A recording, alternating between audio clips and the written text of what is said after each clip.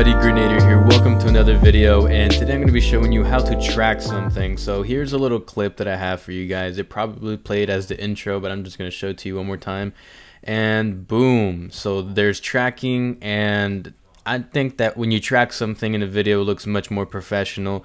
So this is just some B-roll from an Infinity commercial, and I just put the price next to it, and I think it looks pretty dope. So I'm going to show you guys how to do it. Now we're going to be using Final Cut Pro, and I know some of you haven't ever used it before, but I'm pretty sure there's some of you that have. I've been using this for the longest time now, and I think it's the best editing software in my opinion, and I know the ins and outs of the software, and so I'm just going to go ahead and show you how to do it. So here it is again one more time, and so as you can see, the price is tracked along with the wheel, and it just moves and it looks pretty professional. So I'm just going to show you guys how to do it. Now you will need a plugin, and I'm pretty sure you guys know that plugins just mean that you buy them, download them, install them, and it's a tracker plugin. So I'm going to go ahead and just show you one more time. I'm going to delete all of this and just start over from scratch.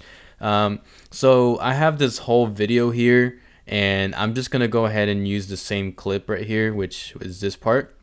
So I'm just gonna drag it right there, and you can just change the resolution and stuff. I'm just gonna quickly do 1920 by 1080. That's your standard 1080p, 30 frames per second, and boom, there we go. So that is the original clip, like that. And so we're just gonna go ahead and get started with the tracking. So go to your effects and look for the Pixel Film Studios FCPX, the tracker. So it says auto tracker.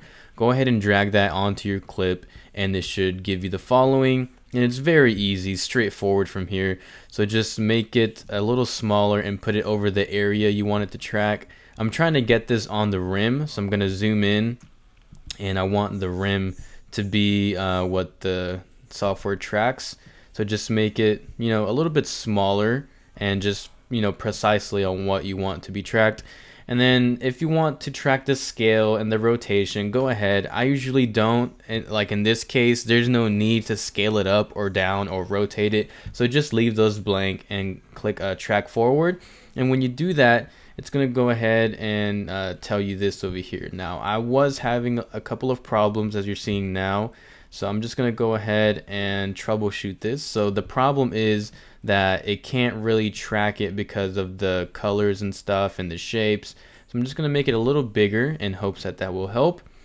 And yep, there we go. So as you can see, the program is good, but not that good. So if you're having issues with the tracking, go ahead and make your tracking space a little bigger, and that should help with the inconsistency there. So as you can see, all it's doing is making a bunch of keyframes, and it's trying to keep the center of the rim as the trackable part. So that's the good part. So just let it do its magic here, and looks like it's done. So if you go through it, you should see that everything is tracked like that. So it looks beautiful, and you're probably thinking what this arrow over here is, and that's where you insert your text. So what you're gonna do is go and grab a text from over here.